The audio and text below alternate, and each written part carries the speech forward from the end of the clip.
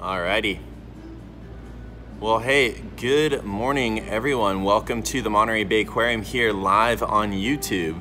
My name is Patrick. I work at the aquarium here in social media, and we are live right now at our diving seabird exhibit here. In here, we have multiple different species of alcid diving seabird. Hey, good morning, Epic Sandwich. Hey, good morning, Rohan.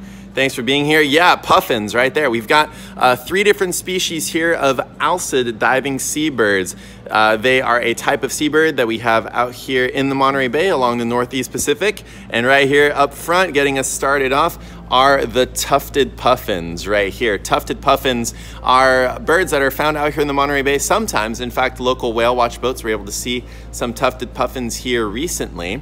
They're called tufted puffins because of the tufts out here behind their eyes there. We've got those long feather eyebrows, and in the breeding season, those are when those are growing out and they have, oh, hello.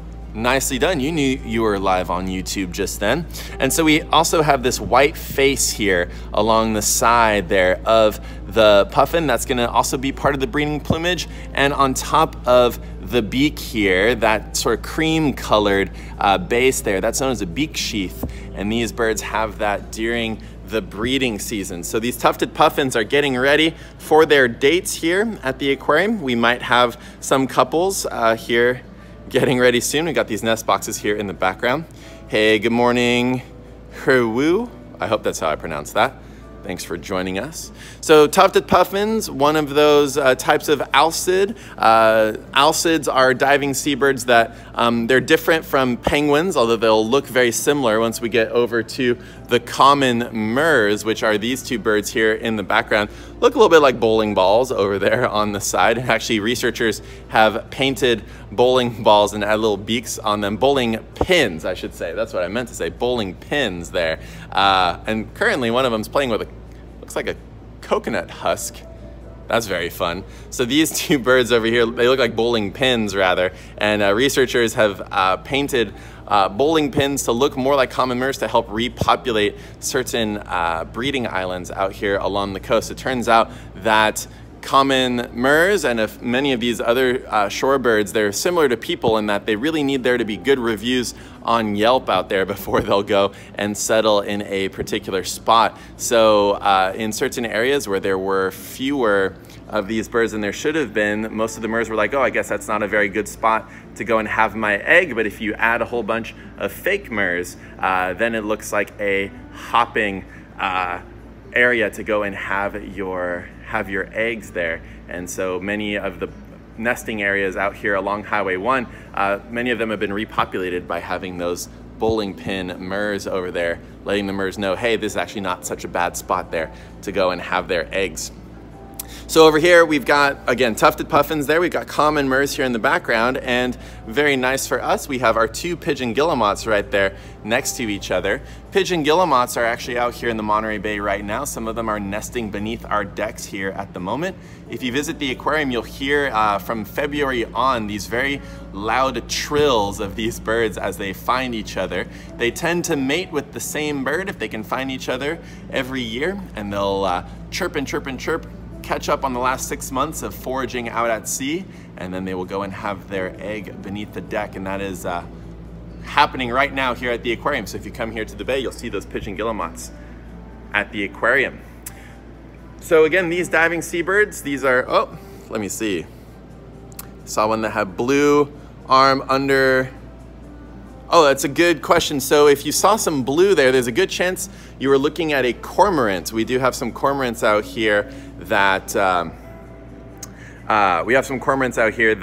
will have some bright blue along their face and underneath their wings. I'm not exactly sure which bird that would be. Could be a cormorant.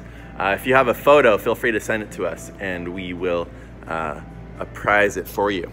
But so again, alcid diving seabirds, they're sort of our, do the different species ever fight? You know, they get along pretty well in here. Every so often, one bird will be in a personal bird space, and then they'll get let known very quickly that that's where the other bird wants to be. But no, they get along very well out there. A lot of these birds are nesting together in these offshore islands, especially up north. If you go to Canada and Alaska, you'll see a lot of these bird colonies right there next to each other.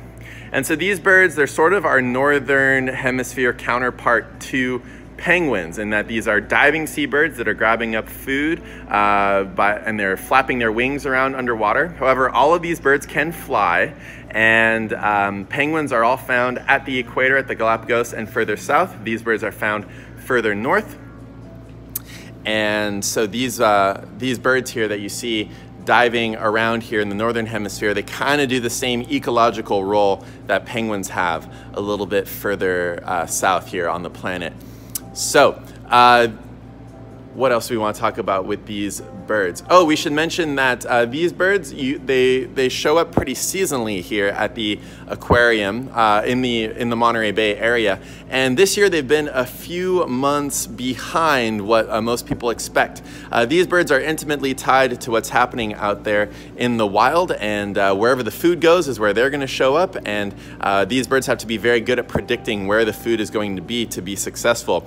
And so these are kind of your literal seabird canaries out there for what's happening out here along the coast. And as climate change continues to affect what's going on out there in the ocean, as different cycles of ocean conditions go back and forth, these are a great example of an animal that move along with those changing systems out there, and so they can really let us know what's going on in real time out here in the Monterey Bay. And so if you're a birder, you may have noticed that these birds are a few months behind schedule in what they should be doing, which is a good way for us to track what is going on out there as the ocean continues to change there.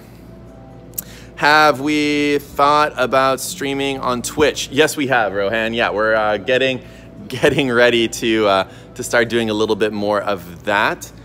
Thanks for letting us know. Yeah, we were streaming on Periscope and on Facebook just a little bit ago, and so we figured we'd hop on YouTube and give a quick little live there. But not to worry, Monterey Bay Aquarium on Twitch. You're hearing it here first, which puts a whole bunch of pressure on Emily and me here. You'll Prime sub? Perfect. Thanks, Rohan. We'll keep you to that. But yeah, we're gonna try to keep all the things live going here at the aquarium, because there's nothing better than sharing our exhibits with all of you folks out there live in real time, so you can visit the aquarium on your own time from wherever you are.